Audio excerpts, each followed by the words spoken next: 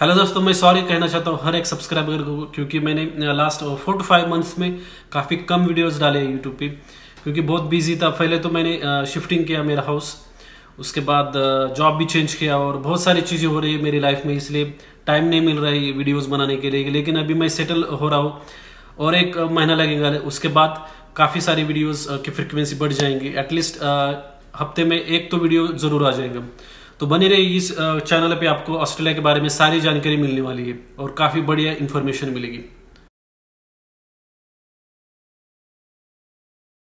तो पहला क्वेश्चन है, ऋतिक ही studying 3rd year in BE and he wants to do MS। तो MS करने के लिए यहाँ पे आना चाहते हैं और उसके बाद PR भी लेना चाहते हैं। तो यहाँ पे अगर PR आपको चाहिए तो कोई भी, आप इंजीनियरिंग फील्ड में है, ऑलरेडी आप स्टडी कर रहे हैं इंजीनियरिंग, तो बहुत अच्छा बढ़िया बात है। इंजीनियरिंग का कोई भी स्ट्रीम है, कंप्यूटर साइंस हो या फिर मैकेनिकल हो या फिर कोई भी अदर इंजीनियरिंग का स्ट्रीम है, तो आपको बढ़िया चांसेस है यहाँ पे। MS करने के बाद स्पेशली आपको ज़्यादा पॉइंट्स भी मिलेंगे, तो उसके बाद आप PR भी ले सकते हैं। नेक्स्ट क्वेश्चन है केदार का, उन्होंने मुझे पूछा है कि 190 और 489 ये 2 वीज़ा है, उसमें डिफरेंसेस क्या है। और दूसरा क्वेश्चन उन्होंने पूछा है कि ऑटोमेशन टेस्टिंग का मार्केट कैसा है साउथ ऑस्ट्रेलिया में। तो फर्स्ट क्वेश्चन इज 190 एंड 489, ये 2 जो वीज़ाज है उसमें डिफरेंसेस क्या है।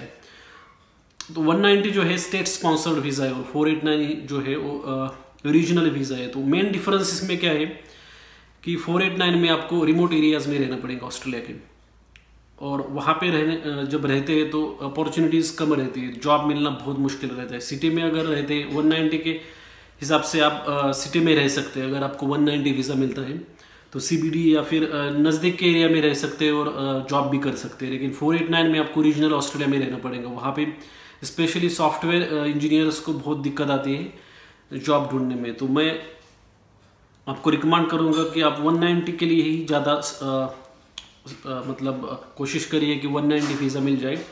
अगर लेकिन 489 मिलता है तो आपको बहुत कोशिश करनी पड़ेगी, यहाँ पे आने के बाद बहुत स्ट्रगल करना पड़ेगा जॉब पाने के लिए रीजनल ऑस्ट्रेलिया में।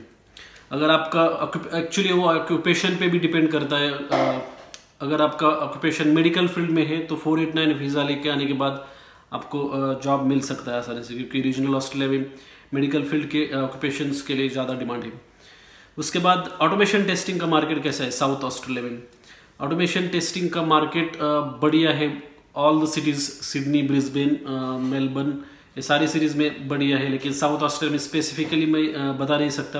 अगर आप कंपैरिजन करते हैं साउथ ऑस्ट्रेलिया की सिटीज़ से with other series like Sydney, Melbourne या ब्रिस्बेन, तो मार्केट थोड़ा और अपॉर्चुनिटीज़ भी कम रहेंगी साउथ ऑस्ट्रेलिया में, तो you have to be cautious. और एक सब्सक्राइबर है हमारे, मोहम्मद उनका नाम है, और उन्होंने पूछा है कि अभी जॉब मार्केट कैसा है, उनको अप्लाई कर रहे हैं PR वीज़ा के लिए, तो अप्लाई कर सकते हैं या फिर थोड़ा टाइम रुकना चाहिए।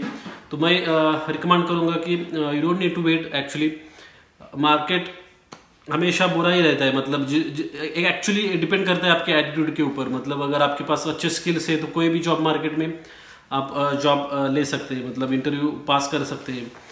तो ऐसा नहीं है कि जॉब मार्केट अच्छा है बुरा है। इमिग्रेशन का थोड़ा प्रॉब्लम चल रहा है, मतलब इमिग्रेशन कट किया है। 1,90,000 जो कोटा था PR वीज़ा के लिए, उन्होंने रिड्यूस करके 30,000 का कट किया है। तो इसके वजह से थोड़ा कंपटीशन बढ़ गया है। लेकिन आई विल नॉट से कि यहाँ पे आने के बाद आपको जॉब नहीं मिलेगा फिर, या फिर बहुत ज़्यादा स्ट्रगल करना पड़ेगा पहले से। एक्चुअली कम स्ट्रगल करना पड़ेगा, क्योंकि एक्चुअली इमिग्रेशन काउंट कम हो चुका है। 1,90,000 पहले आते थे लोग, अभी थोड़े कम आ जाएंगे, 30,000 कम आ जाएंगे। इसलिए एक्चुअली मार्केट में थोड़ा ईजी हो जाएगा आपको जॉब लेने के लिए। लेकिन PR वीज़ा के मिलने के लिए बहुत मुश्किल है, क्योंकि अभी जो 75 पॉइंट्स टेबल के हिसाब से अगर आपको 75 पॉइंट्स मिल रहे हैं या फिर उसके ज़्यादा पॉइंट मिल रहे हैं तभी आपको इन्विटेशन मिल रहा है। तो मैं तो ये बोलूँगा कि आप ट्राई करते रहिए। अगर ट्राई किया, आपको पॉइंट्स मिल गए अच्छे, तो वीज़ा आसानी से लग जाएगा। अभी लास्ट क्वेश्चन जो है वो विनय ने पूछा है, वो चेन्नई से पूछा है क्वेश्चन। तो उन्होंने क्वेश्चन पूछा है, हस्बैंड और वाइफ अराउंड 38 ईयर्स ओल्ड है दोनों, और ऑक्यूपेशन जो है वो स्पेसिफिक ऑक्यूपेशन नहीं, मतलब उन्होंने काफ़ी सारे फील्ड्स में काम किया है। तो उन्होंने मुझे पूछा है कि जो ऑक्यूपेशन लिस्ट है ऑस्ट्रेलियन गवर्नमेंट का, तो कौन सी कैटेगरी में या कौन सी ऑक्यूपेशन में उनका आ जाएगा। तो कहना बहुत मुश्किल है। अगर आप काफ़ी सीरियस है PR वीज़ा के लिए ऑस्ट्रेलिया के, तो मैं रिकमेंड करूंगा कि आप किसी एजेंट के पास जाइए और वो आपको एडवाइस दे देगा प्रॉपरली। क्योंकि मैंने आपका ईमेल देखा, बहुत बड़ा ईमेल है और आपने काफ़ी डिफरेंट फील्ड्स में काम किया, तो बहुत मुश्किल है बताना कि कौन सा एक्चुअल ऑक्यूपेशन आ जाएगा। आज के वीडियो में इतना ही। और अगर आपके कुछ और क्वेश्चन है ऑस्ट्रेलिया के बारे में तो मुझे आप लिख सकते हैं यूट्यूब के कमेंट सेक्शन के थ्रू।